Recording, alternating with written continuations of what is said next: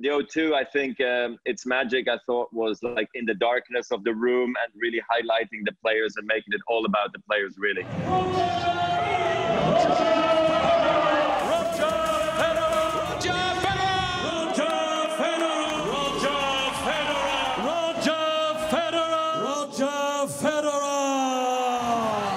I thought the atmospheres were amazing, the place was rocking. It was always a very iconic stadium, and one I feel very fortunate that I played in. The first win I had in London was in 2010 against Rafa in the finals, and he's always been a tough player for me to play against, you know. But I think in that match I really felt like I knew how I wanted to construct the points, and I think I was getting, you know, setting up my points up nicely with the serve and then being able to dominate with the forehand.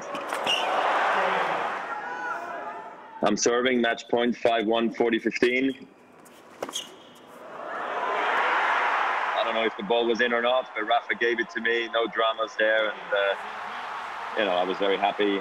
And I think both of us were, you know, after a tough, long season, I think it was nice for both of us to be in the finals. Of course, you want to win it, you know, but nevertheless, I think for both of us, to end the tournament on a good note, finals, semis, or winning is always a thrill.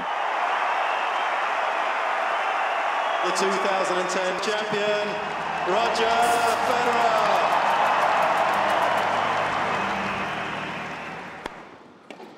So the thing about Joe Willie was that I played him on 3 straight Sundays. That's one thing I remember, because I played him in the finals of Paris-Bercy. And that was the first time and the only time I won Paris indoors. That was a big win for me. So when I now look at the video, I think of the first match we played in the group, and then like a week later we played again in the finals. And I remember, I think I might have served for the match in the second set. I got really nervous and ended up letting him come back in the match. So then at the end, as you can see, I was very, very relieved to be able to come through.